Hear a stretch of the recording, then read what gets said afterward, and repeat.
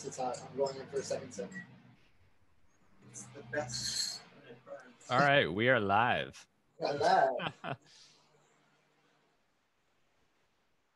With Brett and Jonathan.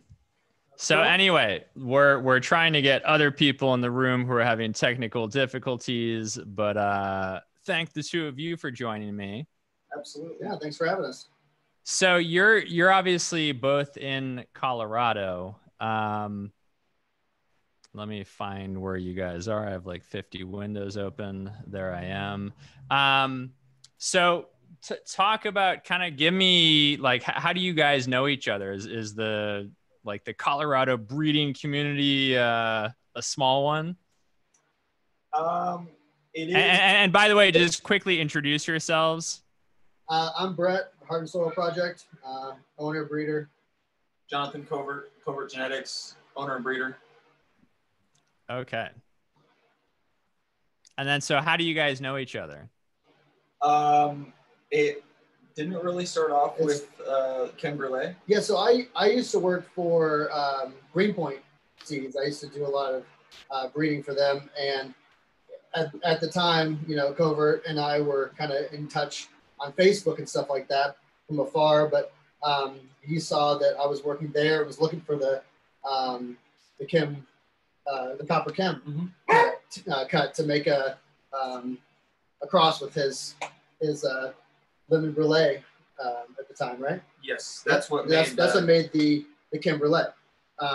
So that's how we connected. I got him that cut, and it went from there. You know, we just kind of helped each other out with cuts here and there, and you know, we got a lot of same interests with dogs and kids and family and all that stuff. So we just kind of kept rolling. It's been good personal and business relationship for sure. Absolutely. So, all right. So you guys do have a business relationship with each other. Cause I think what I want to start with is kind of like, you know, you both have kids.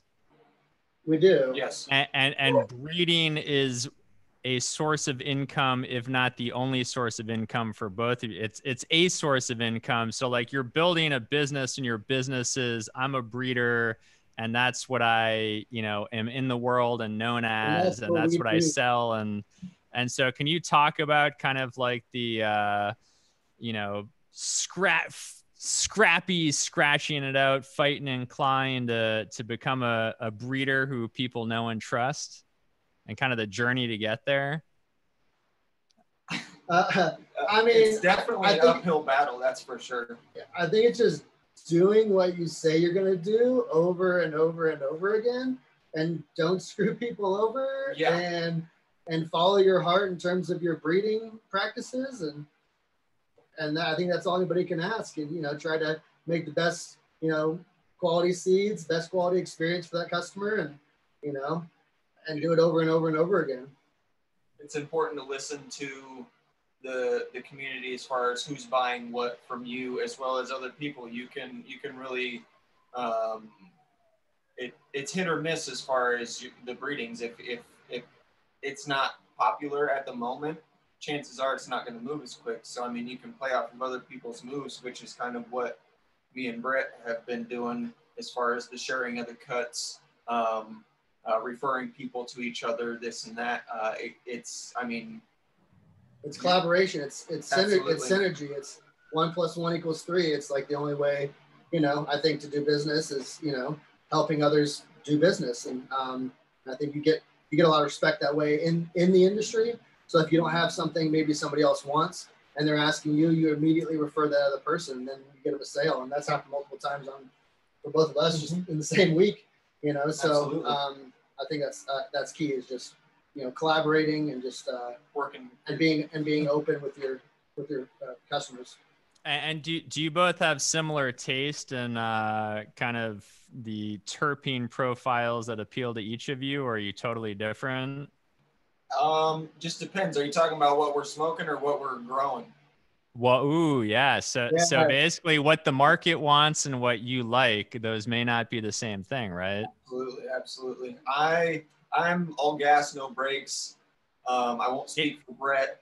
in terms of what you like to smoke or what you're making for the market? Smokes nothing but things that hurt your nostrils when they come in and out. Absolutely. And I don't mind those things, but like I really do enjoy fruity strains, tropical strains, sativa blends, everything in between. Everything in between. I mean, I like a little bit of everything as long as it's clean and grown properly. But yeah, I think his breeding style is a little different. He's working those OGs, and I'm branching out and hitting as many different continents as I possibly can, and trying to bring in as many of those genetics maybe that could be lost to us here soon if we don't do some preservation and crossbreeding and outbreeding.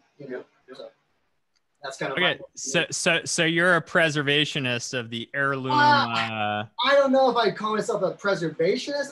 I would love to think myself that way, but like, let's be honest, like the things I get my hands on may or may not be in their original form, and I do try to pay homage to those strains, in like 1 or 2 crosses, especially at least in the beginning of the line, doing F2s or BXs or, whatever that may be. But then I also branch out and hit it with Coverts, lemon brulee and things like that, and try to expand them as well. So I would like I like to preserve, but I also like to expand on. So I like to give people those options. That's when I do full lines. I like to try to do a male to a female of a certain region and then hit that male to multiple clone onlys. A lot of them, sourced through this guy and other good breeders in Colorado. So that's kind of the fun of it for me is doing a little bit of both. There's honestly a lot more untapped potential in his breedings than the conventional, simply because he's sourcing genetics that are regional to certain areas versus obviously me and dozens of other breeders using what's around them as far as clone onlys or sourcing seeds from local or just other state breeders. The potential in those landrace strains is just, it's ridiculous. And then you cross into something, hypothetically OG Kush, and you've got the next cup winner that everybody's like, what the hell is this? And then, oh yeah, so some Uzbekistani to, whatever it was hot at the moment. And it was like, what? This is landrace? Resilience and vigor, yeah, combined with the high THC and high resin production of these more modern strains. You put those two together and you find the right pheno, you can have something special, So that's the fun. So I like to move from region to region and cross in some of his stuff when I can, and some other fun genetics, Mac and all those other fun, clone only. There's so many good breeders out there to work with. Well, so whose stuff are you? I got a bunch of questions. So first of all, in Colorado, can you guys grow outdoors? Can you like test stuff indoor and outdoor, or what's kind of each of your setup? So I do all my stuff indoor. Everything I do is indoor. I've grown stuff outdoor before, but with, the laws and the kids and under lock and key and all that good stuff, I'd just like to keep it under lock and key inside, keep it out of anybody's hands. So, but yeah. As far as testing goes, yeah, there's plenty of people here that we can have test our stuff outdoors, indoors. Just personally with the kids and everything, it's got to be kept locked. Yeah, there's plenty of good greenhouses and outdoor growers and stuff like that in Colorado, and that are growing our stuff. And but us personally at this time, all indoor. Got it. But you can get it out to them to see how it expresses them. So yeah, so we got stuff out outside right now this season. I do anyway. I can't speak for him, but I'm sure we do. We both do, and especially in California, we have a lot of growers growing outside there as well. And we even actually have one grower that's actually in Peru growing some of our Peruvian landrace. So it's pretty cool. That's awesome. So can you both kind of talk about the beginning for each of you? Kind of, I assume you were both growing, and then it was kind of like, I want to start breeding. And then kind of when you get to the point where you feel like you have something that's not just like pollen chucking. It's more like I have something special. It's stable. It's something I would actually put in the market and take money from people to, you know. I think it starts with like knowledge of the plant, right? Like how the plant expresses itself, like in any other way, growing from seed, growing from clone. We both spent a lot of time in the industry. I worked for Kind Love, starting off for a couple of years. I went to a bunch of other places. I was director of cultivation in a few places, things like that, you know, give you knowledge just of the plant itself. And I was a breeder for somebody else for a little while, breeding from seeds. And that gave me a lot of knowledge. That was my first breeding experience, and just seeing how they did things, and you know, what the process was, and how to get more seed, and all that stuff, and quality seeds. I think that played a role in my experience anyway. But just experience, whether that's in your basement or whatever. But it's like just growing multiple varieties of the plant over and over and over again, growing from clone, growing from seed. Then you're like, okay, I like these expressions. So whenever you find, you know, expressions in those males or females, and you move forward, you know, I think you breed a lot for your own personal, you know, taste, and breed some awesome stuff. So that's what it was for me, is just, you know, knowledge of the plant, and then kind of going from there. And then I took a trip to Peru and found some awesome genetics and brought them back, and kind of that's where it all started. It was just good timing, and I found an awesome male, and kind of that's where the project started. And we also do all kinds of other products, and that's when we started our company around that same time, and it just kind of all connected for me to go into breeding. But then talk about like your first seed pack sale, and kind of when you knew that the seeds were ready for prime time. And that's another reason why we're such good friends, is whenever I first released my genetics, like I did a lot of testing first. You know, I sent out free packs and stuff like that, and just had people grow to make sure they weren't just like bunk seeds. You know, it was my first time around. You're like, you want to make sure, and not every time you breed, you want to do a little testing, but I was really anxious to get those results back. Once we find out they were, you know, doing pretty well, I released them, and people were started to buy the full line. And I found that the reason that they did that is because this guy referred them to me and said, you got to check out this guy's genetics. He just released this full line. I had 24 strains in the line. People were buying one of everything. Wow. So that really did me a big favor at the time when I was down on my luck, kind of financially, and, you know, things were just going not so, I mean, you know, that's what it's so yeah, so things weren't going so well, and this guy came in and like referred me to some awesome owners and breeders, and kind of got my name out there a little bit more. And so he was like your hype man. He was my hype man on the low. Like, he didn't really do it like on the rooftop. He just did it on the DMs when people were asking for some cool stuff, and it worked out. You know, so I was able to sell a lot of seeds in a short amount of time. So it was pretty awesome. Like, it was like, whoa, this was really cool. I was something I was not expecting. And like I said, this guy had a lot to do with it. Well, so Jonathan, what stood out about what Brett was breeding that made you be like, everybody should pay attention to this guy? Passion and selection. Brett really cares about what he's doing, whether it's breeding or taking care of his son or family, or, you know, anything of the sort. You can just tell when someone cares, and that's him. I mean, every selection that he's made, he's put a lot of thought into the combinations. He's not just, I've got a land race and I'm hitting everything of the sort. It's very selective breeding, and then selective testing. He's not just, you can't just get free stuff from him. Like, you gotta pay for the test pack. Like, it matters where it's going, because he doesn't want just people passing stuff off. Yeah, I got burned on the first round of doing a bunch of seeds for free, and no one got back to me. So I kind of learned. I'm like, well, if you give something away for free, they don't value it. So I charge $10 a pack. Absolutely. For the testers, and something. Yeah, but the return. So. No, you're good. And the feedback was just so much better than obviously the free stuff, because you get something, you toss it in the back of your stash, and it's just like, oh yeah, I got that for free. Whereas if you pay, even if it's just a little bit, you remember it. It's like, oh, I need to run this. I paid for it. And then obviously the selection of the land races. I mean, I don't know very many people that are using any of those land races to work and hybridize with what we've already got on the market today. A lot of people are doing cross breeding as far as the land race to land race, which is super neat in itself.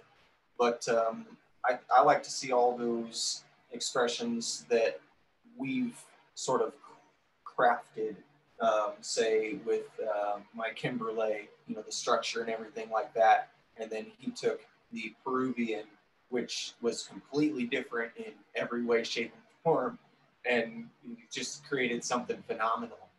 And everything off that line and every line that he's made since then, it's been amazing. I'm pretty sure I had every single pack that he's made. Oh, he got every pack.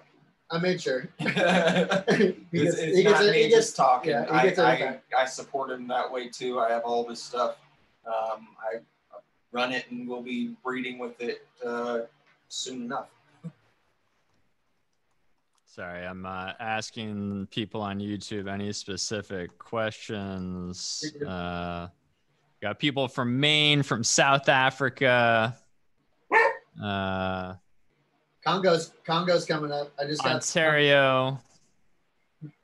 I actually used the Durban that I used was from Coffee Bay, South Africa. Okay. So can you talk like the Peruvian? Can you kind of describe it as like a cultivar in terms of how it grows? And so it's very vigorous, very strong branching. What struck me about it was it wasn't like a lot of sativas. It kind of grew a little bit more squat. Still had that vigor, but it had more like lateral branching and just bigger leaves, and just whenever I threw them both into flower, the male flowered super early and super vigorously, and they kind of both finished a lot earlier than most sativas do, but they still had that like sativa kick. But Peru is a very diverse region. It's got everything from jungles to snow-capped peaks, and it just has one of those interesting lineages for me, because it could contain everything from kind of like a cushy type of strain to like a super sativa that takes 120 days, and then this one kind of the male and the female kind of hit on a little bit lower side, and they just had like an interesting structure. And when I flowered them out, they had like this sweet, peppery kind of smell, and one of them had like a mango, like almost melon type of. I called it cantaloupe, like cantaloupe honeydew. Yeah, so that was the sativa melon, that I used in the Mozambique line. But anyways, it was just very unique strain. So that's why, and I just love sativas too. But I didn't want a sativa that was going to take forever and it wasn't going to produce anything. So I kind of wanted a little bit different, and I found that, and that's kind of where the brand, the breeding brand started, and so I found those seeds when I was actually hiking the Inca Trail. I got some stuff from a couple areas, and one bag was just really interesting, a little bit tighter nug structure, sweeter, not as like racy, and it had seeds in it, and those came back with me in a sock, and here we are, Right. Sorry, I'm looking. So can you, like, from your perspective, can you define what you would call land race? Because I mean, my opinion of land race is kind of like it's almost it can't exist outside of. It can't exist almost anymore, right? It's like, I would call it more heirloom, but so when you say land race, what do you mean? Well, when I say land race, I say something that's out there growing wild that man hasn't touched for a long time. That's land race to me.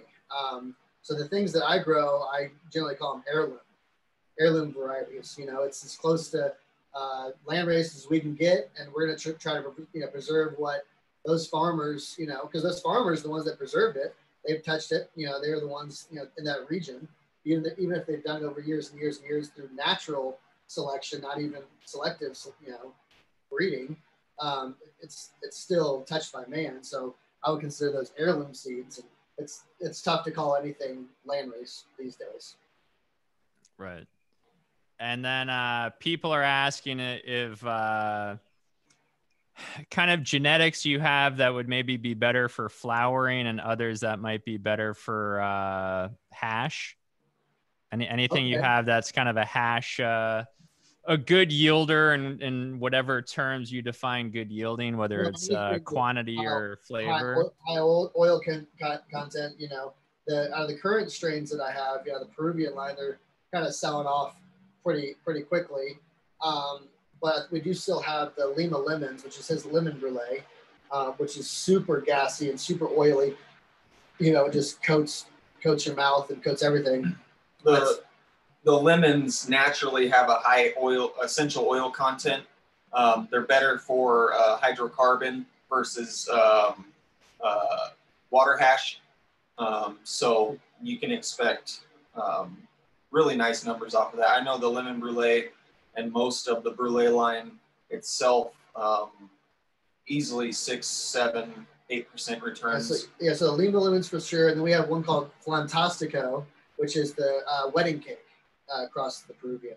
And that one's super great for hash as well. Just off the top of my head. I mean, you know, we also have some CBD strains that are super resinous as well. The Ayahuasca Queen is one of the shortest flowering CBD strains I've ever encountered. It's like 50 days. So we hit it with the sativa, which will bring it up a little bit.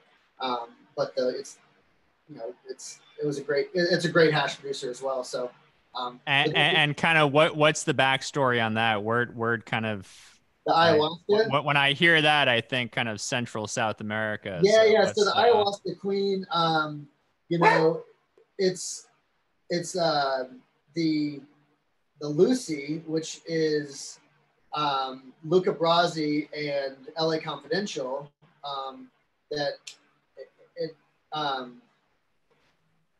it's super squat. I mean, it was one of the first strains I grew when I got out here in Colorado, and I had no clue what it was. And I ended up growing a kind love, and I was able to get that strain into the testing, and was able to get it actually tested. And they found out that it was like, you know, like a 17% CBD and a 7% THC, which is, you know, pretty nice. And it finished in like 55 days. So they brought that into their lineup over there at Kind Love. And that's kind of when I found out that it was like, okay, wow, this is something special. So I kept that around, and I used that in my first breeding project, which was kind of special. So the Ayahuasca Queen is just a name. It's just a sweet. It's just a cool name because it has a lot of medical properties. Gets your attention, you know. And I mean, it's from the region. It's from the region. It's from the Peruvian, area is well known for ayahuasca. And while I was there, I did not get to partake, but one day, next time. Are there certain kind of less prominent terpenes or kind of some of the minor cannabinoids that each of you are kind of exploring or trying to tease out? Yeah, in some of your breeding. Like I think like which cannabinoids are you really trying to express? I think, you know, overall I'm trying to express as much THC as possible, but get that full spectrum effect. You know, get the terpenes, get THCV. You know, get some CBD in there. THCV would be phenomenal. I think THCV is like the hunt in the. That's why I use the Durban. In the heirlooms. I think that's the hunt in the heirlooms is the THCV. You know, obviously you're trying to hit 30% THC all day, but there's only so much room for. Well, but is that for the market or for yourself? No, I'm half joking. You know, it's just like. No, I'm serious. The market's all about numbers. Fuck. Right. No, 100%. And my stuff, you know, may or may not ever hit like that. It would be like, we've had some tests 21, 24, 25. Maybe we'll get up there, but we're finding like there's more in between. You know, there's like CBG, CBN, CBC, right. You know, CBD, obviously. You know, there's only so much room on the color wheel for a plant to have. Mm-hmm. If it's being taken up by 32% THC, there's not a lot of room for those other cannabinoids to kind of get in there. So that's kind of what I'm trying to explore, but also tie in that high knock you on your ass punch that comes from a 28, 30%er, you know? We really rely on other facilities for those test results, though. Right. Like we personally can't test for that here in Colorado. I don't know anywhere that private breeders can. Right. With that being said, our data collection is limited to what has been passed on to us.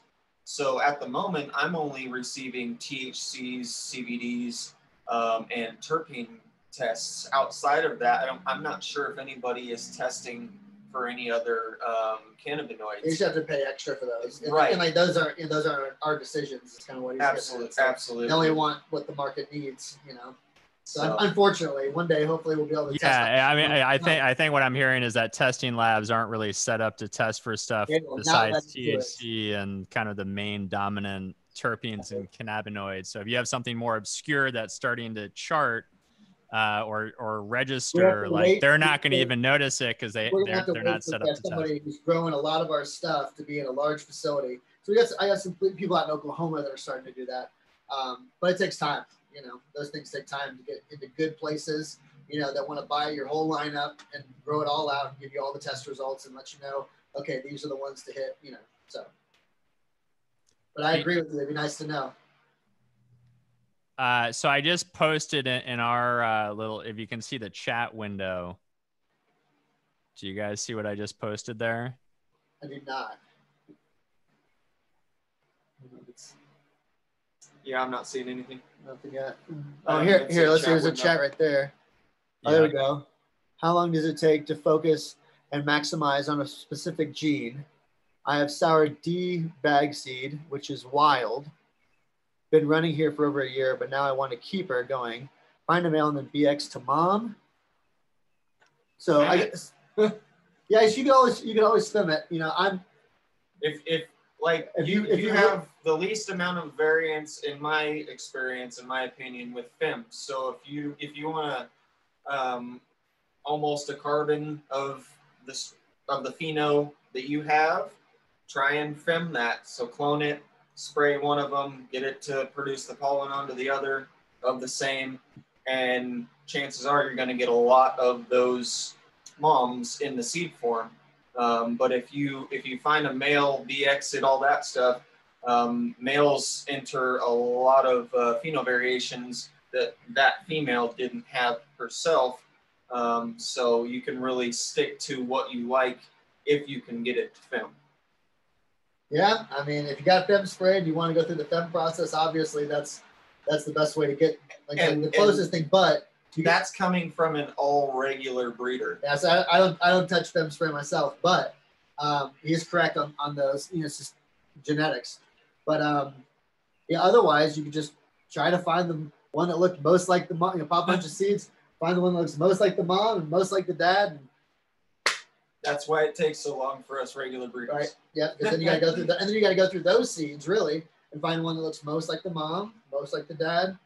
You know, and smokes this. You know, it's tough to find if that's what you're going. If that's what you're going for, is trying to find that exactly. So to answer the question, the FEM spray is the most. It's the shortest route. Yeah, it's the shortest route to the line, but there's a lot of ways to get there.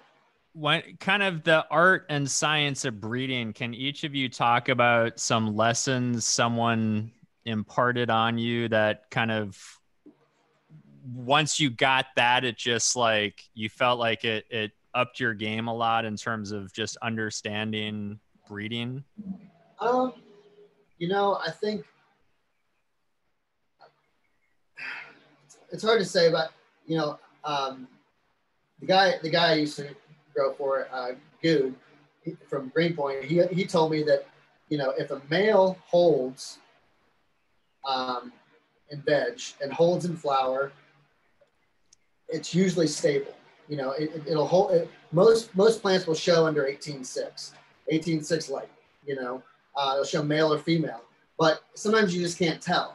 That plant is generally stable because it didn't fluctuate under the 18.6 light. It needs that 12-12 flip.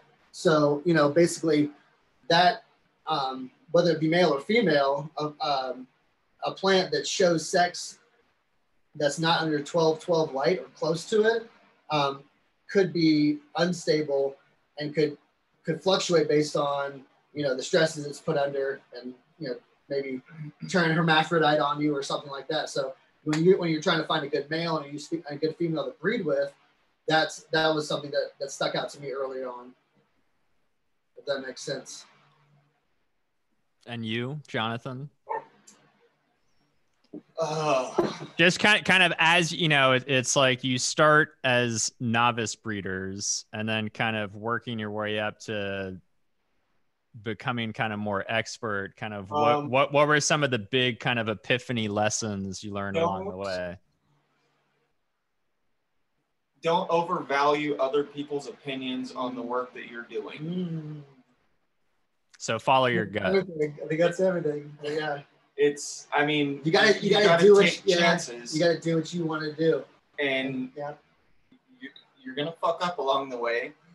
That's why you gotta have a game plan going in. And if you just kind of go in with the thought of, hey, this is a quick way to make money, you're gonna get called out right away because everybody sees that shit. So you got to have a game plan, and don't stray from that based on other people's opinions of the work that you're doing. There's gold in there somewhere, and don't be afraid to work to find it.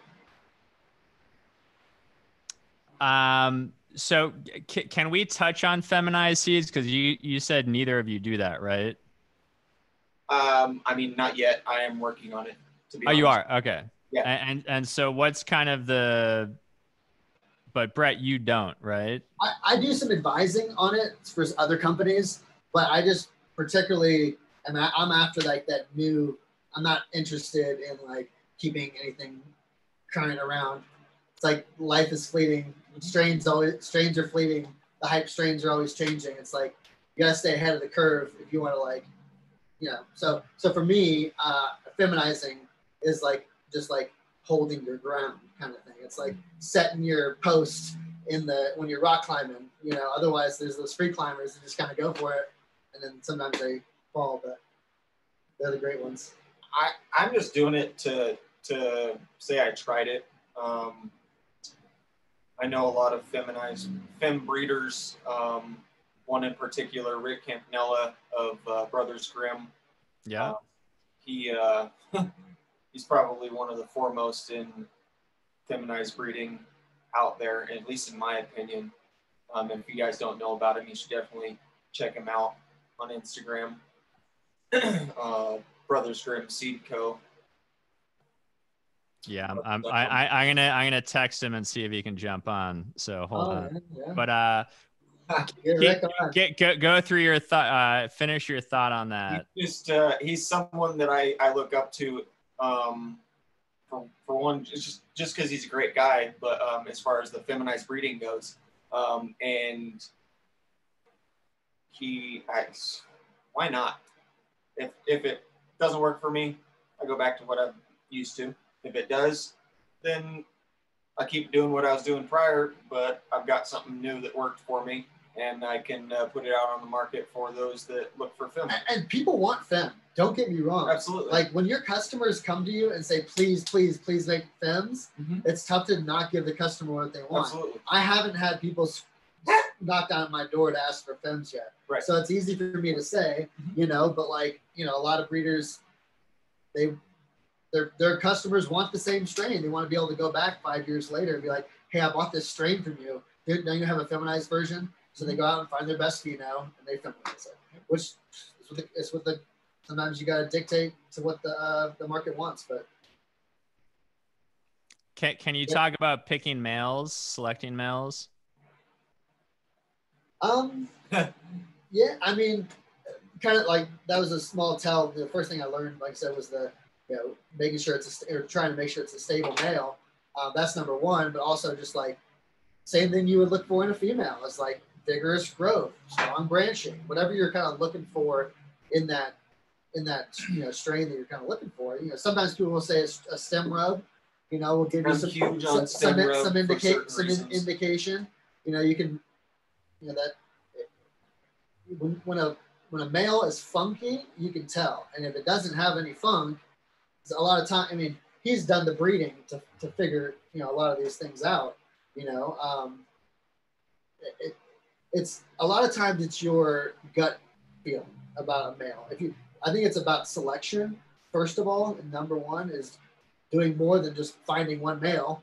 You got to look at a bunch of males, you know, at least a couple, you know, depending on your size. It's easier for me. He's working with land races. Yeah. Like he has no idea what, say, a good male is going to pass on, or a shoddy looking male is going to pass on. He's strictly going off of physical characteristics from the first go around.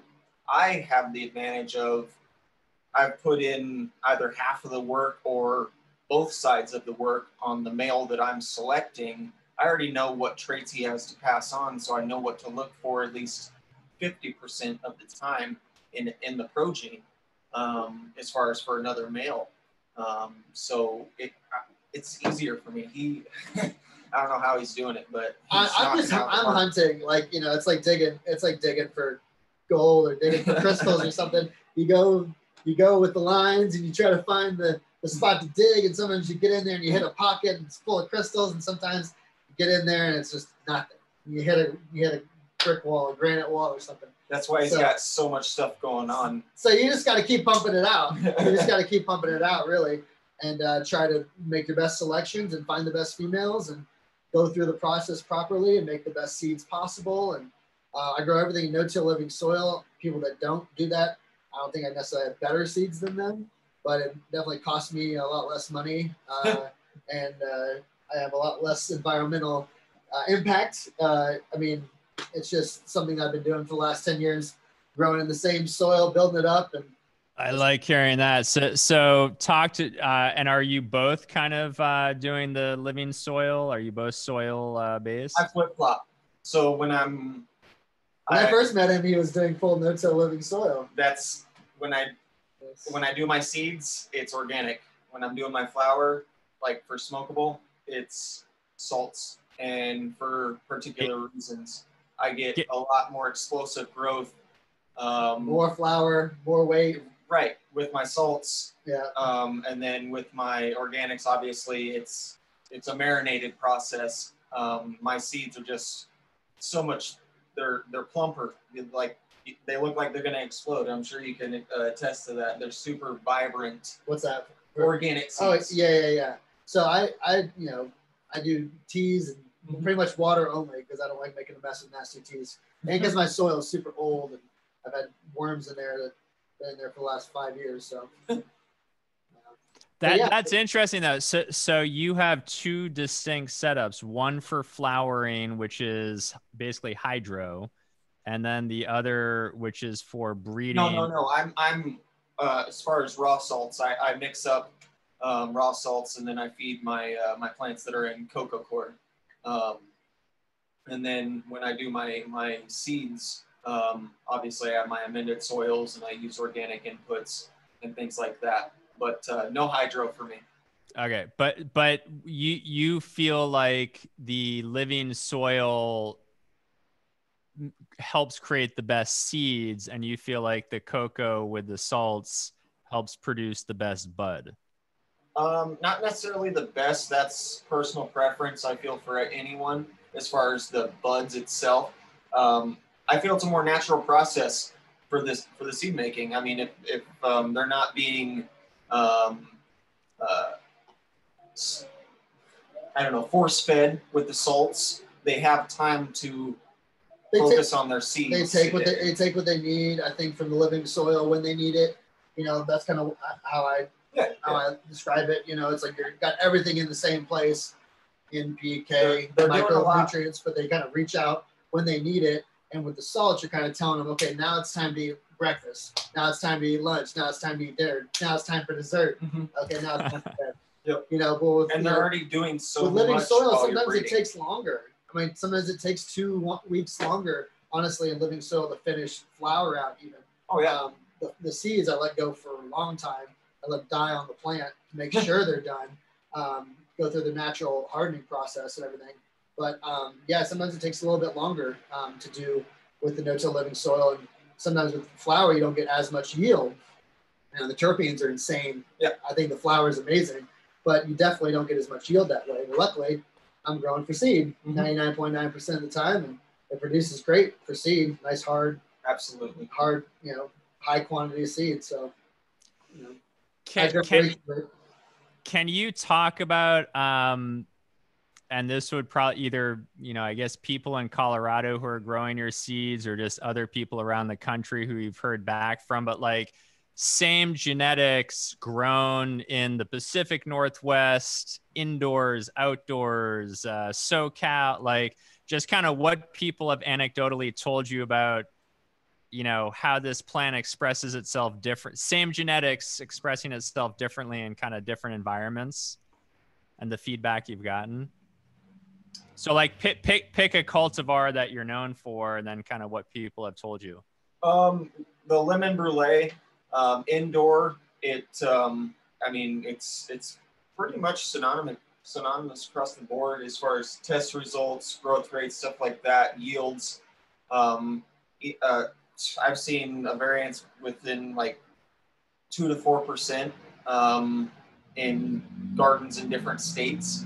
But outdoors, it definitely likes West Coast better than East Coast. It's not, I don't know, like the humidity on the East Coast is different than the West Coast, I guess. I thought humidity was the same. I'm not from any coast. I'm from Nebraska, and then I moved into Colorado, so I don't necessarily understand how all that works. I just have to go off the feedback, and I mean, East Coast, it doesn't prefer that, and it bud rots. I don't know if that's because of size or what, but yeah, people on the East Coast definitely let me know that. Yeah, and I think for me, I mean, to be quite honest, most people would grow it inside. In my experience, there's some people growing outdoor in Cali and stuff like that. I had somebody growing it, and outside it's just going to be a little bit more leafy, less. Oh, for sure. Less snugged up, less control. To take a little bit longer, especially with like the heirloom genetics in my stuff. Sometimes just depending on which coast you're on.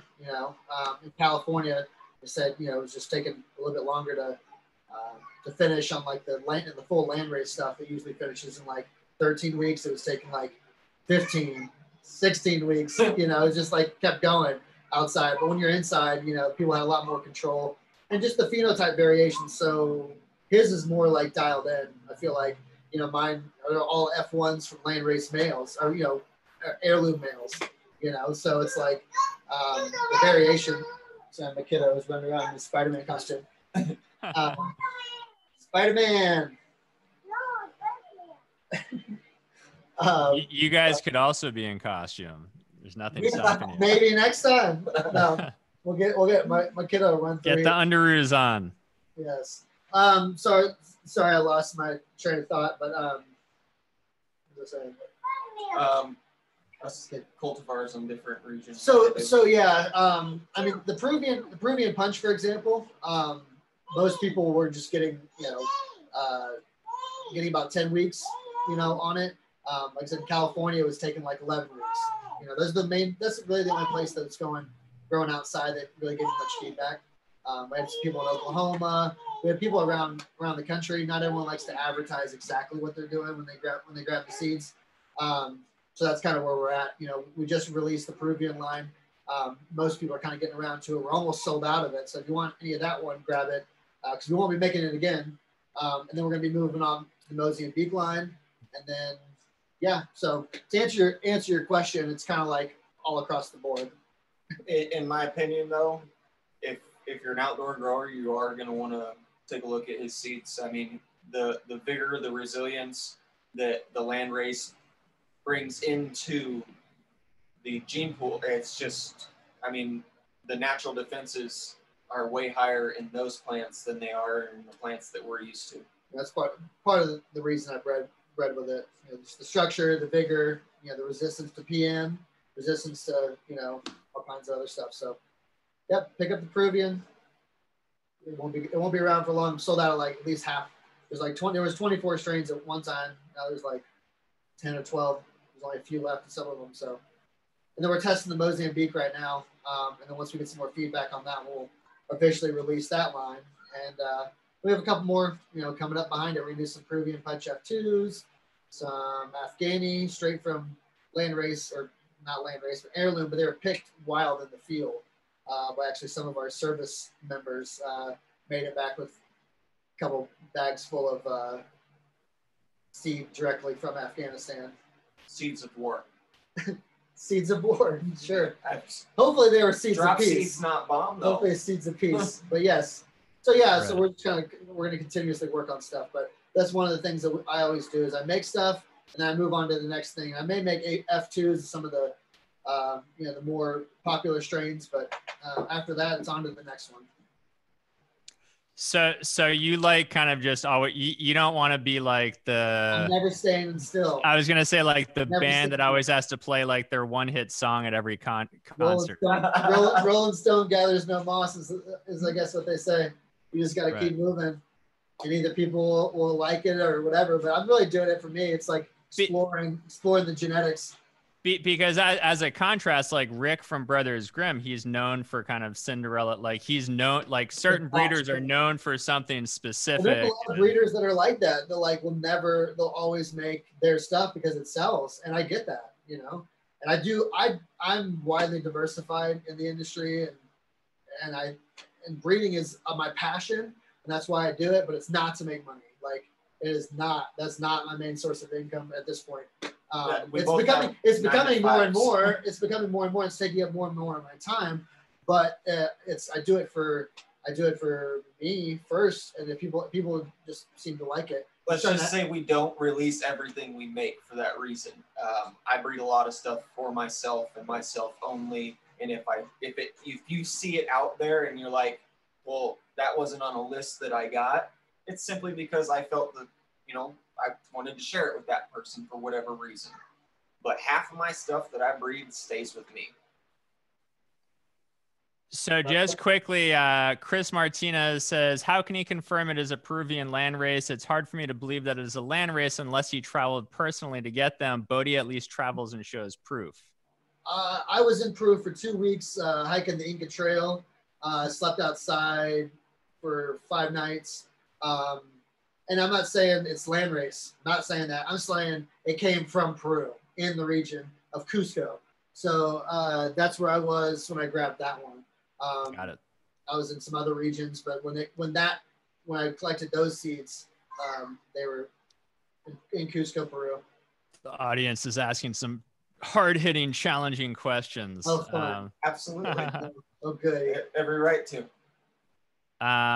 So sticking with kind of the business conversation, basically paying the bills with breeding. So you went from charging $10 a pack and now kind of what, like the market, you go to the Emerald Cup and Capulator has a line around the corner and I forget what he charges, but it's not $10. Let me just clarify. We both have jobs. So the breeding isn't how we pay our bills. Second, the $10 packs, that's for testers. Those are for testers. As soon as everything's verified and good to go, it's the basic going rate, nothing more. He has wicked deals going all the time. I do $50 to $60 packs. Okay. If you want to buy 1 pack, it's like $60. If you want to buy 2 packs, because they're doing for $50 free shipping. Right. And I'll do all kinds of reasonably priced. I think so. And and if somebody comes to me, man, usually if they ask me like, hey man, I'm low on my luck, I'm low on funds, I'm like, here, bro, pay $10 for a pack or pay for shipping. But like I don't, I value my work, don't get me wrong, but like I'm also just like I was there trying to get free packs, and sometimes some people straight up ask for free packs a lot.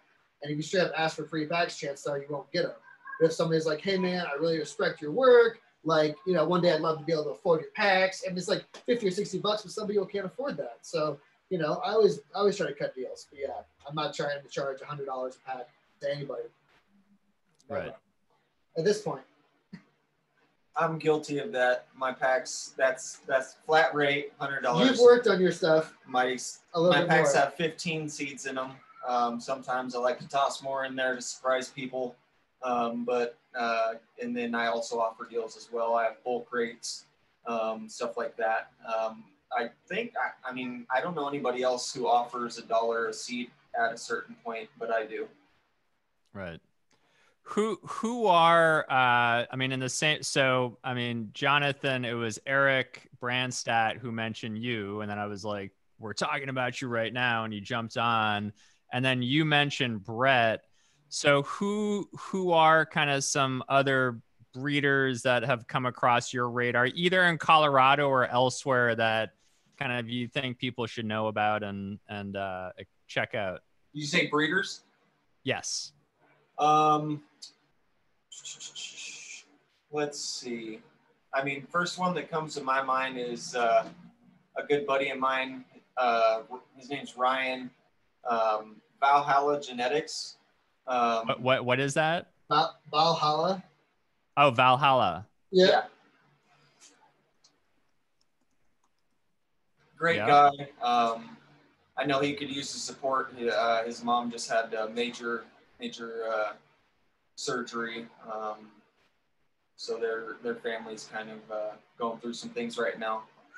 But he does have some stuff, and I think he would be blown away if people reached out to him. He is also an amazing painter. I don't know where his talent came from. It's like all paint and stuff now. He's got some mad skills with the oil paints. Yeah, I usually don't like to do this, but some of these seed guys, that I get my seeds from, Congo Seed Projects, where I got the last round of seeds from the Congo. I thought they were pretty special. He doesn't have a whole lot of followers, I'm sure you want some really cool heirloom, landrace, whatever you want to call them, seeds direct from the Congo. Congo Seed Project. And they took like a month to get here. It took forever, but he was like so worried about it the whole time. Wanted to make sure I was happy. He was like, wasn't sure if he sent him at first, and then they eventually got here, and he was like, okay, sweet, he was like, he felt so much better. So that guy was cool. And then that was the other one I was telling you about, Guardian of the Lost Terps. Yes. Let me look up his actual Instagram handle. I think it is. These people deserve the shout outs because they're Guardian of the Lost Terps. Yeah, I think they're out there finding those things that we can play with. Yeah. This guy's from Siberia. He got Siberian landrace, so like directly from Siberian wild seeds. So there's just some interesting stuff. You can shout out all kinds of different breeders. But directly, I don't mess with a lot of people. I don't know about you, but like I get my seeds, try to get them directly from the source in the region, get my cuts directly from a person I know, and then I move forward. The only seeds I usually get are breeders, which I really support. With Covert's one of them. A few guys that I think are doing really cool stuff. Greenpoint seeds, I don't grow for them anymore, but they produce some awesome quality seeds at a great price. Greenpointseeds.com. Great customer service. You can't complain if you're looking for seeds, feminized, regular, whatever. They got great seeds. Who else? I really respect Compound Genetics, what they're doing. I just think they put out some fire. Rick, of course.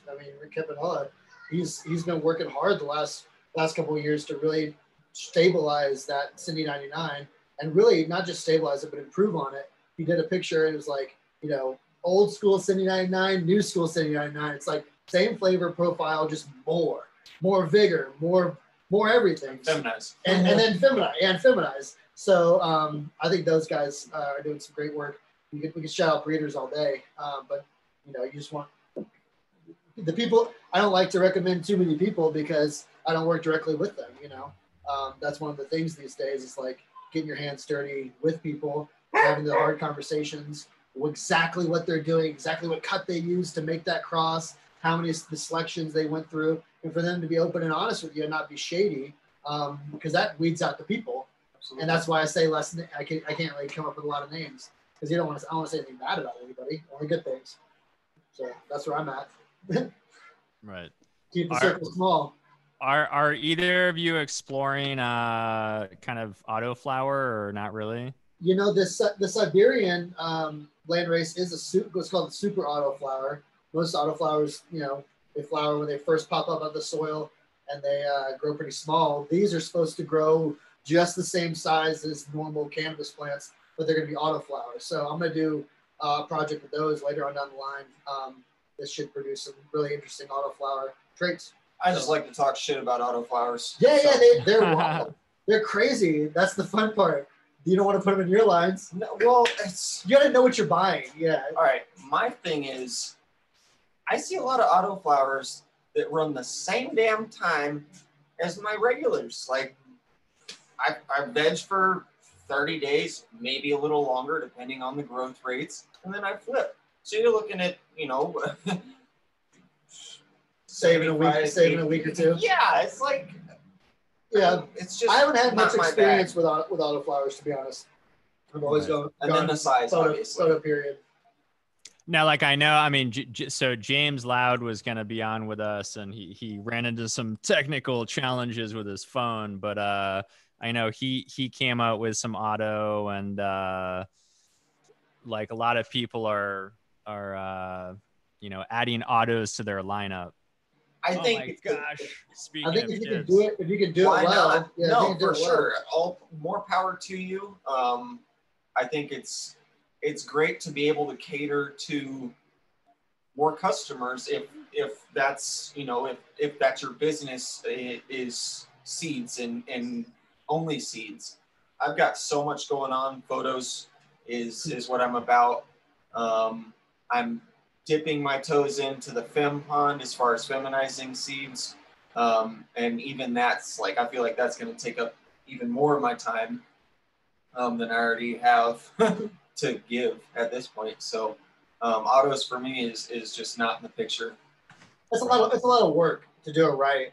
And I think, you know, when people, you know, are, you know, want to release something that's perfect, you know, it's quote unquote perfect or close to perfect. You can get that easier through traditional breeding, but like I feel autos, you know, they introduce some question marks, and you got to maybe run a few lines, you know, and not release a lot of stuff and spend a lot of time making seeds that you don't feel are fit for the market. So rather than go backwards trying to recreate the wheel, do what you do best, I think is what this guy has been doing. So, but feminized, you know, people call for it, so you got to do that too. Right. We try to. And on the business side, are you only selling kind of, because you're both small, so are you only selling directly to people? Or are you working through a bunch of seed banks, or kind of what's the? I'll direct. We've done some like small releases to some very small people that do auctions and stuff like that. But you know, it's usually, you know, just us selling the seeds directly to you. If you're buying a pack, it's most likely from us or came directly from us. There's no middlemen. Emails are responded to directly by us. We care about our customers, you know. I mean, we put a lot of love and time into this, and it means more to me to send somebody a replacement pack, no questions asked, than to sit there and BS with them like, oh, well, why didn't this happen, or why didn't this happen, or, you know, you should have done this. Who am I to say? I just send them another pack, make sure they're happy, and they're going to pass that on. Versus, man, this guy hassled me when I genuinely had a problem.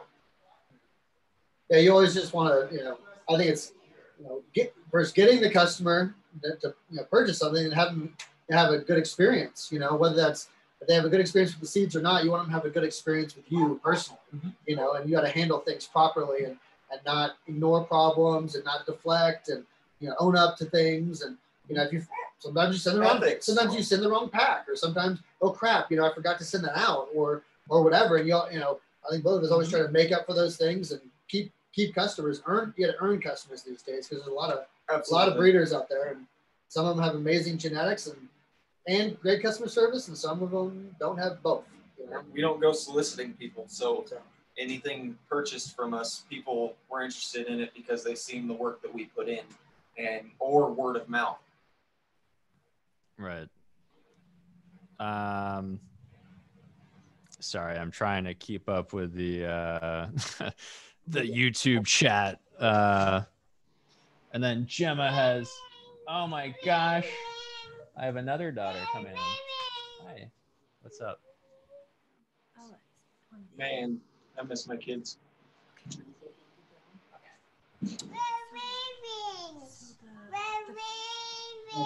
Here, hold on 1 second.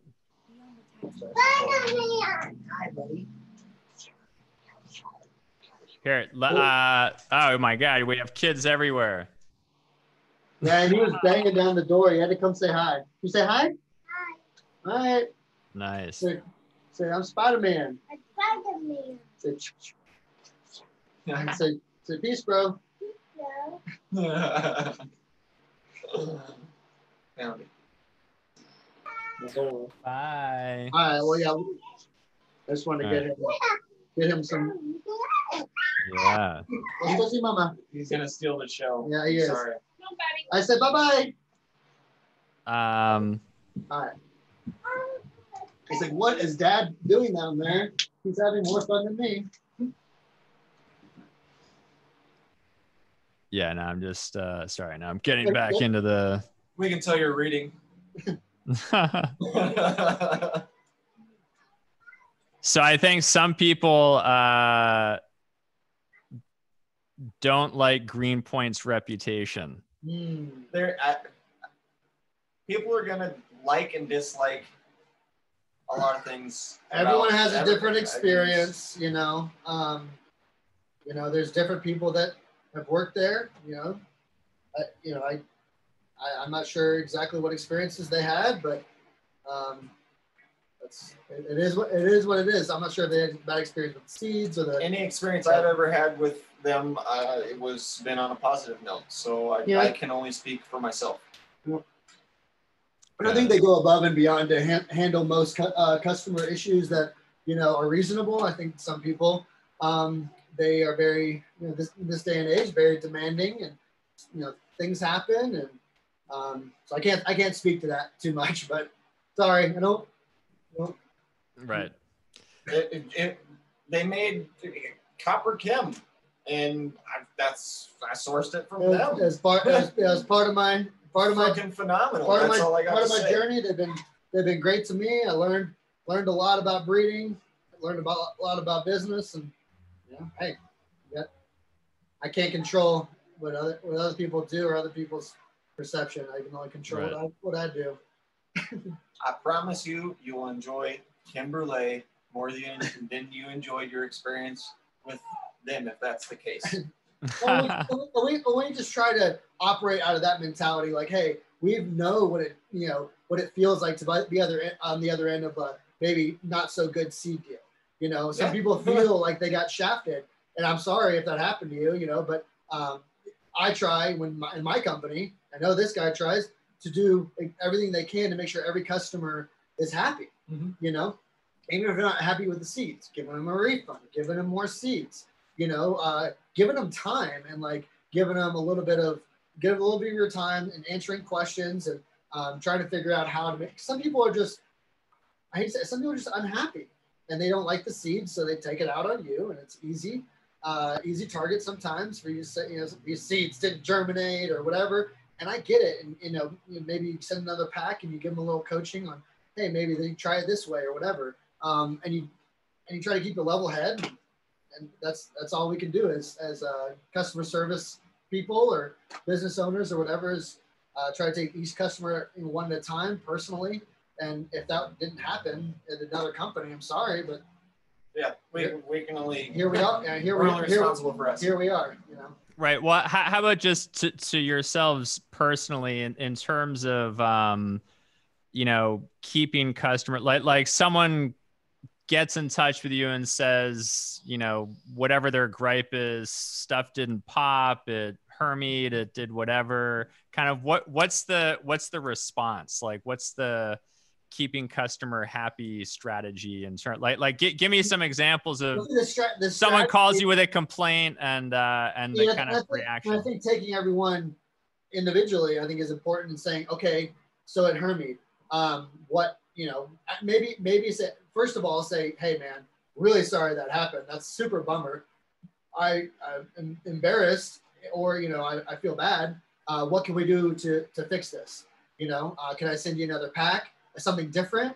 Can I get, you know, maybe before you dive in and say, hey, what did you do wrong? You know, but eventually get there and say, hey, what can we do to maybe change your process a little bit? You know, if the street seeds didn't germinate, maybe give them another method, you know, rather than the paper towel method, give them the shot glass water method or something like that. Or, hey, you have a light leak. Is it possible your timer's broken, you know, and you're getting some bad light and that's why it hermed, or you're feeding super heavy salts or something like that. But at the end of the day, you want to say, hey, you want a refund? You want your seeds?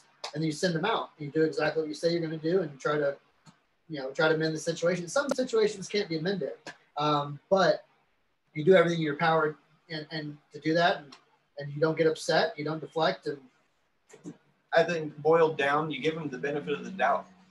You say, hey, if something fucked up somewhere, what can we do to resolve this? If we can resolve this, and from there, it's kind of up to them whether they want the refund or a secondary pack of something else, or maybe they just wanted to call or message you and say, hey, this happened. Sometimes people don't want anything. And some people don't want anything. You're right. And like those are some people that I just send things to anyways, or it's like, you know, thank God they had a huge order or something like that. But like there's people out there that'll order one pack and think and make you feel like you just like, you know, tried to pollinate their whole crop or something like that. And not every, hypothetically, in the situation of, you know, say something hermed, you know, there's no freaking way, first off, everything's going to herm. So with that being said, we're sorry for that particular herm incident. And it is a natural thing. You know, we do what we can as breeders, you know, but even the best guys have herms. But, you know, it's all in how you handle it. It's not getting angry, not getting upset and saying, it's not my fault, which I know some breeders have done in the past. And I think it's all about, so sorry, what can we do to fix it? And not like bowing down to the customer, but to a point, you know, trying to make them as happy as they can. Like I said, some customers, they just want to be angry. But you do what you can. With that being said, that's exactly why I have the one replacement pack for any of the strains that you get. You know, say you get 10 packs, you got an issue with every freaking pack for whatever reason. I'm not going to ask. It's not my place to question anymore. Like I used to, but then I started realizing, you know, these people, they turn around to the next person who turns around to the next person who says, hey, all this guy does is hassle you when you have a genuine problem, versus, you know what he did? He just replaced the shit right off the bat, didn't ask questions, used the same address. Hell, I didn't even know he sent the shit. He just sent it because I told him I had a problem with it. It's more important to me, or us in general, to keep the customer happy than to play 21 questions at the end of the day. Agreed. Yep. And I'm doing a little customer service on the chat right now, so hold on. What are you kind of I mean, you said you're releasing some stuff soon, so kind of what are you like when you guys talk to each other? Like, let's say you were hypothetically sitting together and smoking a joint, like right now. Like, what are you guys dorking out on right now together? Like, what was the last like passionate, in-depth discussion you had, and what was the topic? Well, Brett is sort of the keeper of my veg garden when it gets too full. I want all the good cuts, so he gives me all the good cuts, and then I eventually give him cuts back. Yes. So that's the deal. Is like, so we recently did a transaction where he gave me a good amount of delicious flavors, and I put them in my no-till living soil, and now they have a new home there. He's free to use them in any, you know, breeding so then project. I select from there and the stuff I already have and stuff like that. But yeah, that's the most recent. Well, I mean, every line that he's made, I'm happy to say that I've been able to help out in some sort of way. Like he was looking for something. Had a few, yeah, right. Had a few in there, yeah. I've been able to say, hey, I can get that one for you, or you know, I know somebody who can get that for you. It's fun. And when you say breeder connected breeders, it's breeders and growers in Colorado, and just trusted people, you know, because some, you know, right. And that's the circle of trust is where we get our cuts, and that's where the conversation usually lies. Is, so can you get this cut, or what's up with that cut, or I've got can I get this way cut, too many or cuts. can I get this cut back? And I'm like, yes, please. You've given me way too many cuts. I need to get them out of here. So just quickly, and you guys touched on this a little bit earlier, but Chris Martinez asks, what are they breeding for? For example, some breed for hash, some breed for production. What lane are they focusing on in your breeding? What would you say I mean, you said you're all gas, no brakes. If I'm to speak for me, I would say just, I mean, overall, you know, good quality flour, you know, pretty, tasty, smooth, interesting, you know, interesting cannabinoids. But the flour itself, I would hope, would be the focus, you know, and then, you know, obviously great hash, but number one, bring for interesting flour and interesting terpenes and effects. For me right now, since, I mean, I hate to say it, but the market's got a pretty good lock on structure for flower formation and everything like that. I mean, everything's looking phenomenal as far as I'm concerned. Straight nugs. So I'm personally focusing on terpenes and oil production as far as essential oils, because not a lot of people are doing the rosin or water hash. There's still a vast majority doing the hydrocarbons and things like that. So they're really after the essential oils and terpenes that get pulled with the gases. So that's my focus outside of stability and structure. What are you both kind of mostly, in terms of your own smoking preferences, are you mostly flower, or do you also like a good hash or a good I can't do flower. I go back and forth. It depends. I hate to say it, but if I grew it, like, I'll smoke it, but like if I don't know the grower, it's tough for me to like really enjoy it. Like, I just buy it from like a dispensary, even if it looks amazing, tastes amazing, smells amazing. I've worked in enough grows. I know what happens, you know, and I don't know what happened. I just can't smoke flower in the day. It's fucking nap time. So I prefer, if I can get some good. So what are you smoking hash, or you smoke like hash? So right now I'm smoking hash because I don't have any stuff that hash all that day. I grew. And is it pressed, or is it old school temple ball? Right now I'm smoking rosin from Laser Cat. We both have the same. Like, I got some fat so. I don't know if you can see that, but yeah. Fat so rosin, lava is what they call this one. But yeah, when I do smoke concentrates, I do try to do the rosin if possible. Because I know, like, what was it, the 710 cup or whatever back in God, that was like 2013 or a lot. It was my introduction into kind of the whole concentrate scene in Denver. And that was actually, part of it was at Grassroots California, and part of it was at Adam Dunn's whatever his clothing brand was called or is called. But like, do you guys do kind of like live? Do you like live resin, or are you mostly solventless? I love diamonds. Yeah. Okay. Definitely. Yeah, for sure. In fact, that's my preferred. The diamonds and the THC, the terps. I think applesauce consistency is my favorite. You know, something with a bunch of crushed up crystals. I'm not really a big giant boulder guy. I don't really get it. But you got to mix it up because you get burnout on the same I don't know, consistency, I guess. Just like smoking the same flower all the time, you kind of get burnout on it. You get burnout on diamonds. That's why I switch up to rosin a little bit, and then I'll switch it back.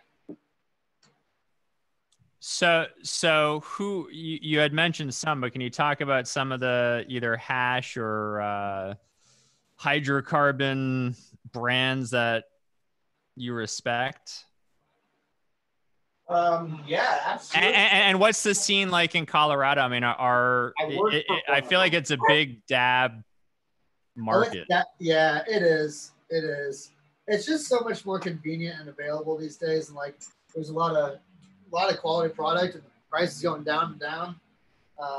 It's tough to say no when it's all there, you know, in the candy store. But yeah, a lot of people dab. A lot of people don't smoke flower at all. Some people a lot of people are dab only. I'm shunned from a lot of groups for smoking my flower. I got kids. I don't have time to sit down to a joint, a bowl, things like that. Yeah. A dab gets me where I need to be. I can go on about my day. If a bowl is the right flower, it can get you where you want to be, but not much can do that these days. Well, that's the downside of dabbing too. If you constantly dab, your tolerance is up, and you got to smoke more of the flower to get where you need to be. So breaks are necessary. Breaks are necessary. Absolutely. Right. But what would be kind of your general evaluation of the Colorado scene and the market, and you know, like whether it's vape pens, like just everything, like for example, is there way too much flower production? Is it good quality flower? Is it bad? Is it are there craft cultivators? Is it all a couple mega grows? Ton of flower production, and it's all mids, 99% of it. Okay. I mean, unless they're growing our stuff. Well, I mean, some of it's grown with great care, and don't get me wrong, you know, and some of it's amazing, but a lot of it out there is just older herb. A lot of it, you know, that's actually sitting on the shelves. It's not like, you know. So I work for a company here in Colorado called Leafa. Or dryer. Called Leafa, Leiffa. You can find them on Instagram as well. They're a hash company, a rosin company. They also have medical flower on their shelves as well. But they're very focused on quality, obviously, because the only way that they put concentrates out is through water hash and pressing. So, I mean, you got to be very stickler on what you're processing. Otherwise, I mean, your clientele is going to be like, what the hell is this? I mean, there's great stuff out there. Don't get me wrong. For sure. But there's so many people out here that are just rushing it. I mean, it's like. Well, I think that you can clean up a lot of mistakes in concentrate, and I think that's why the concentrate game is so huge too. And people love pens. The distillate and the pens is just like. I think that's probably one of the bigger markets. You know that. Absolutely. You know, obviously, dabs. You know, for the connoisseurs is huge. You know, a lot of dab connoisseurs in Denver. But I think just, you know, everyone's smoking on a pen, whether they're, you know, a tourist or local. I think everyone's going and grabbing those little distillate pens, or even the green dot pens and stuff like that. Are like, those are nice. Oh, they're, you know, in my opinion, they're the best pens on the market. And they take, some of those pens are getting, you know, live rosin in them. Mm-hmm. You know, they're fire. So. Yeah, no, I mean here in California, you're starting to see like pens with stuff that you've never seen in them before.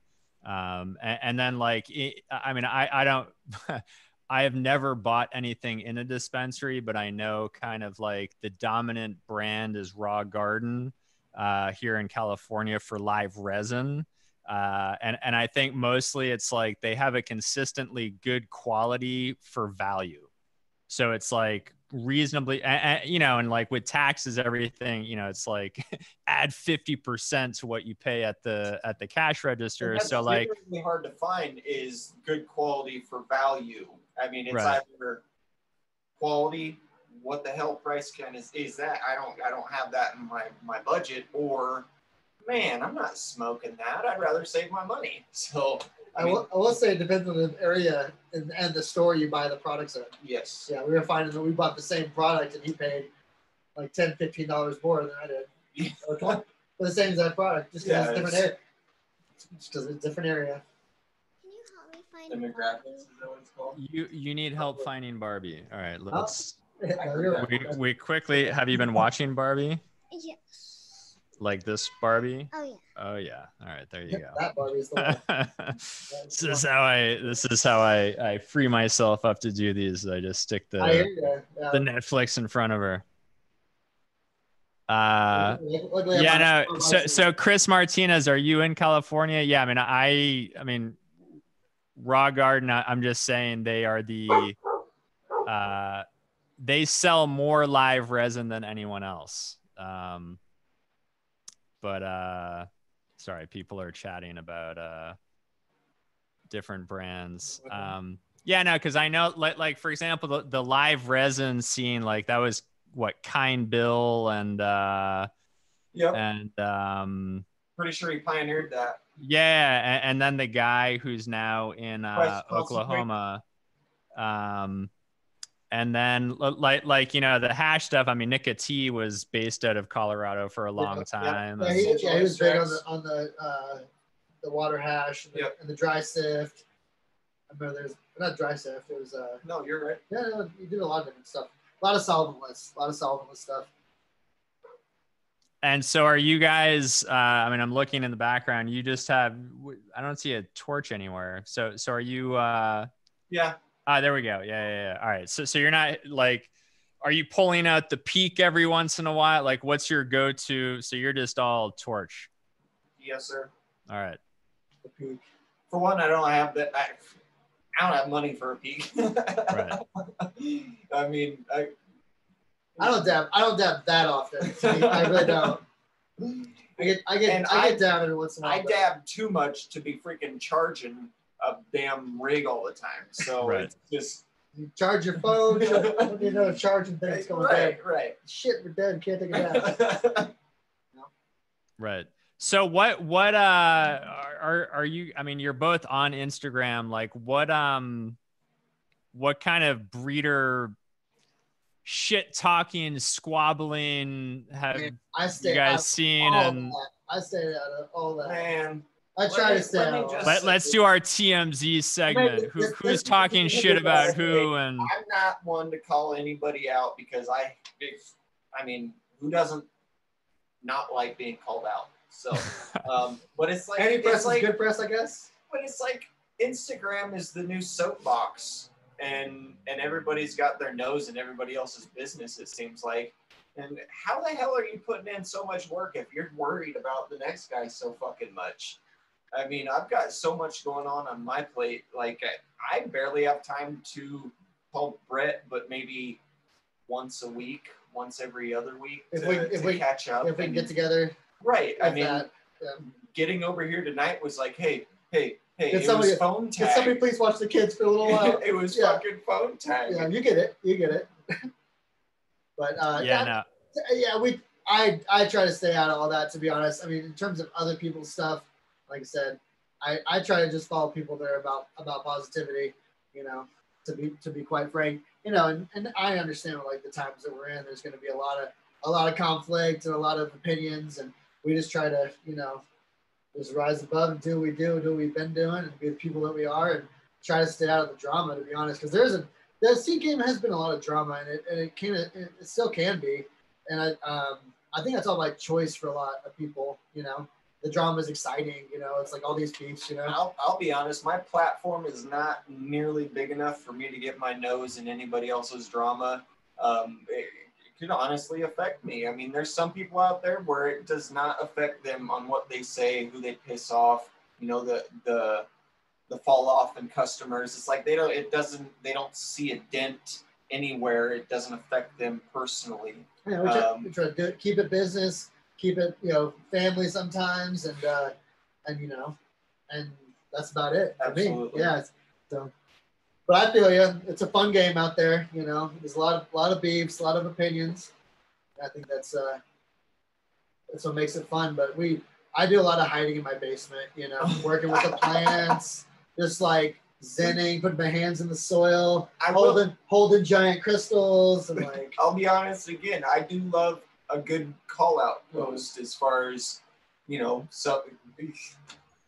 who doesn't love a good roast every once in a while, as long as it's legit. But that vague shit, like, don't put up a post beating around the bush, because I'll call your ass out on that. I brought popcorn. I came to see a show just like everybody else. Yeah, no, so kind of like one of the things that popped on my radar today was Karma Genetics posted something, you know, big warning, this is a fake website, full of scam. Basically someone pretending to be Karma Genetics and selling seeds and I just seen one today about somebody selling booth packs of archive. Oh, that's who you posted about. I saw you posted something. Yeah, I cross posted. I mean, they called them out on it, so it's definitely legit. So selling other people's packs. Warning other people is different than fucking starting drama. Yeah, so here's the post I was talking about. If you guys can see that. Yeah. So anyway, that's kind of it's kind of like just what's been, not what shit have you guys been talking, but more kind of what have you seen that made you laugh or like James Bean, Seeds Here Now. Yeah. He's the one who filled me in, not personally, but through social media about the fake packs being sold by Artisan Seeds of archives, Casper OG and something else. They literally look like permanent marker written on the fucking packs. And Fletcher verified that they were not his stock. So that's the most recent, like, legitimate call out I've seen. Right. So just quickly, because I have my dinner imminently arriving. What is there anything else you guys want to talk about before we wrap it up? Yes, if you guys are cocoa growers, look up Gorilla Boost Cocoa Coir. Phenomenal product. I know the farm that it comes from in India, 300 miles inland. So the salinity level right off the bat is extremely lower than what anybody else is working with, to my knowledge at least. So you definitely want to check them out. Gorilla Boost Cocoa Coir. They can be found on Instagram. Yeah, so Justin Gardner, and I'm back on the top, the TMZ side of the conversation. Justin Gardner said, not down with the drama, but we need people to support good people and call out the bad ones.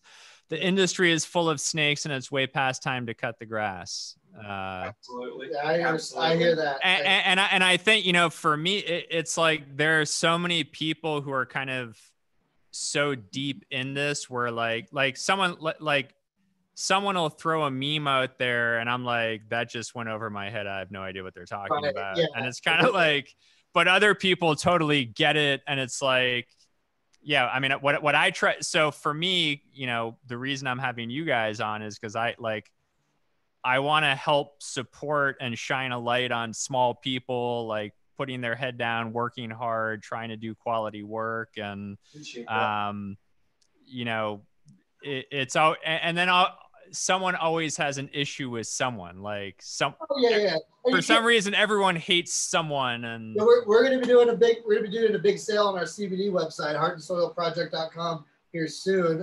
And me and my web developer were just talking about it. It's like people are always pissed off about, so we were like talking about how should we go about this sale. You know, this is our summer sale. We always have this sale, and you know, and we're just trying to be respectful of everybody.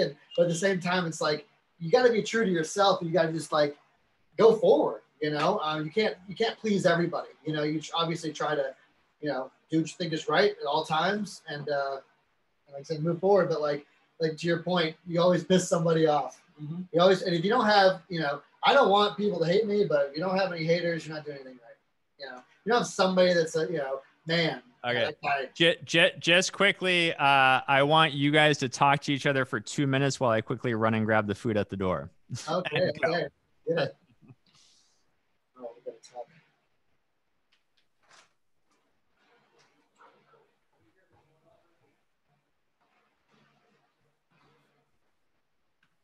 Can you trick the wingers to go somewhere? What about answer? No, you can. She was saying you can. So yeah, Elizabeth says you can trick the landrace to grow somewhat like an autoflower.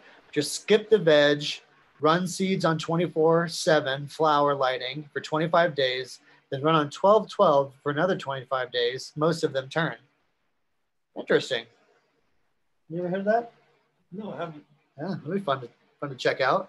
All right, was it riveting? Riveting. We were just reading Elizabeth's insight on tricking a landrace to grow somewhat like an autoflower by messing with the veg and the flower cycle. So, and what are your thoughts on that? Yeah, I tried to post some of the comments to you guys. Yeah, it's hard to see from back here. So I wasn't even aware. When you said pull up the chat, I pulled it up and I was like, oh, all right. So yeah, I've never tried it. I know there's a lot of people that reduce the amount of light in the flower cycle to save on money.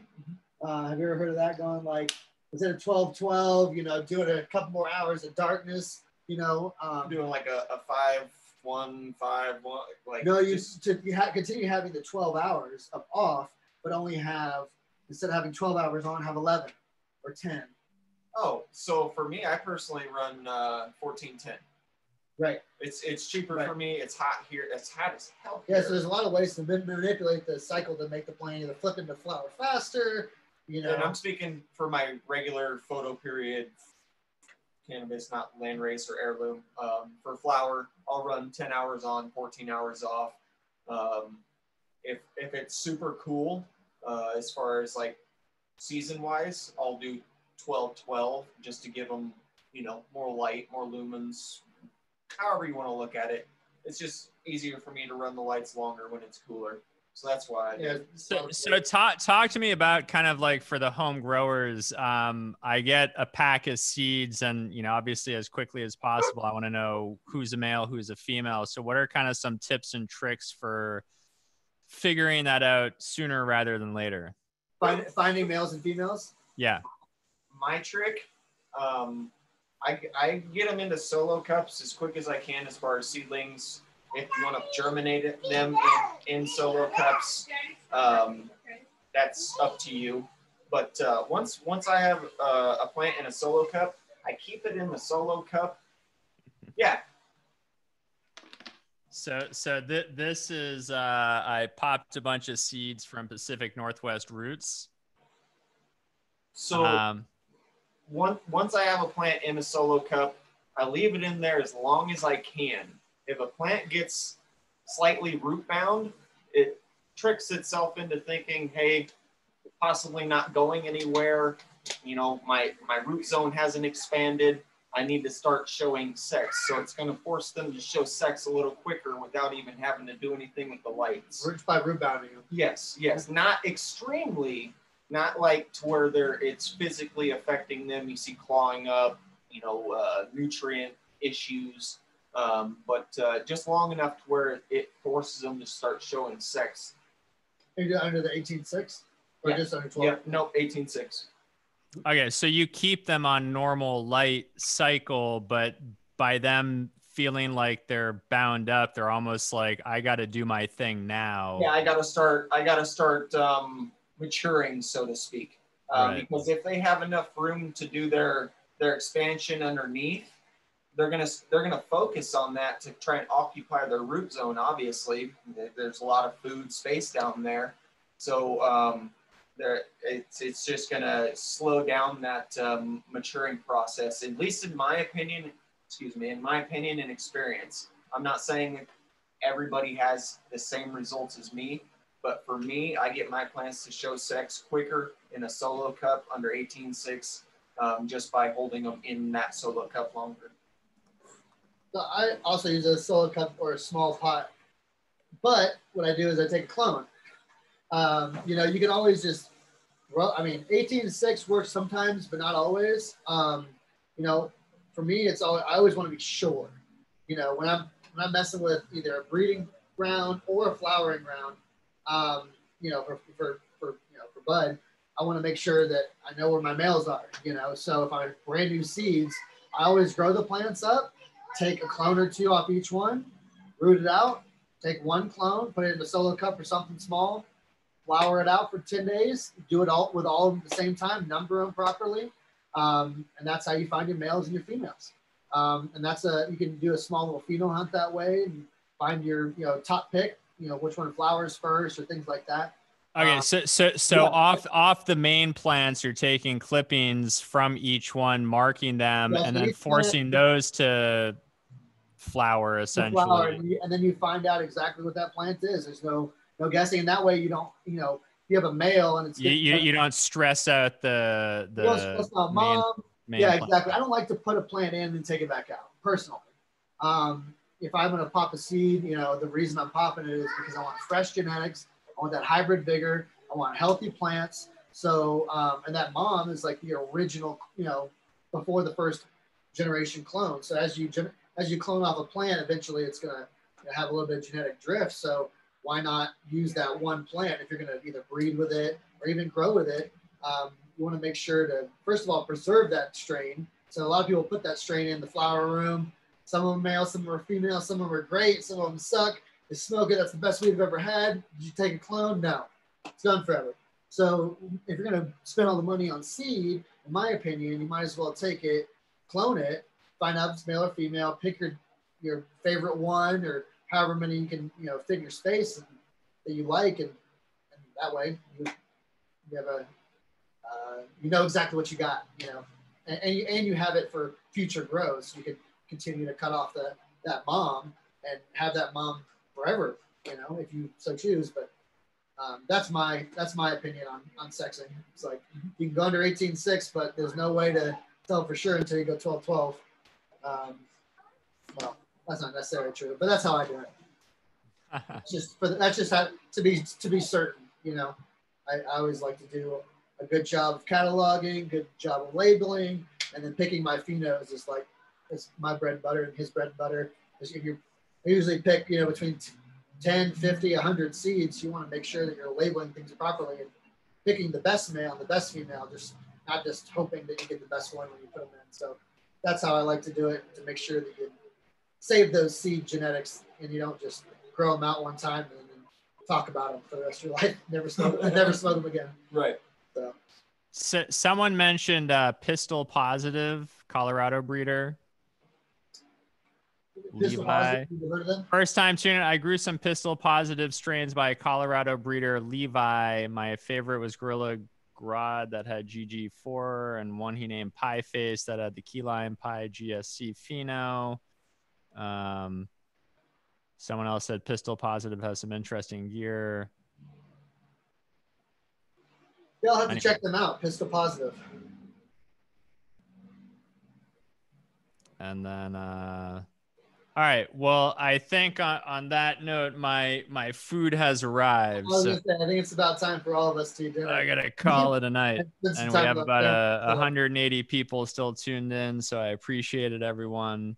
And then, so just so everyone knows, so we had like James Loud, Shord, Eric from HBK. We had some technical, basically no phone reception next time. issues, but because I wanted to do a day of breeding and just have like different people like WrestleMania style tagging in, tagging out. Man, jumping in on conversations. Yeah. Only two of us here, but yeah. Well, you need to borrow the costumes from your son so you guys can be. Spider-Man will get you. Right. So, but I appreciate the time, and so basically, if people want to buy your stuff, can they just go through your Instagram, your respective Instagram? Go to the Instagram. The website's on the Instagram. HardSoilProject.com. We don't offer our heirloom varieties on the website because the website is a strictly CBD hemp website. So if you're interested in hemp or CBD products, HardSoilCBD.com, HardSoilProject.com. We do hemp, regular hemp seeds and feminized hemp seeds as well. So you can contact me through the Instagram for all of that. If you have any questions, happy to answer everything. So. Thanks for the time and the support. And, if you ever want to have us on again, be down. You can contact me at Covert Genetics on Instagram, and then my email. There's a link for my email on my Instagram, or covertgenetics@gmail.com. And your last name is Covert. Maybe. Yes, it is. That's the key. That's the thing. Kicker. Is it or is it not? I don't even know if I know the real answer to that question, guys. You've never seen his license. Yeah. That's half the fun of it, though. That's half the fun. So, all right, well, you go eat your dinner. All right. Thank you, everyone. Take it easy. Take care. I'm going to kill the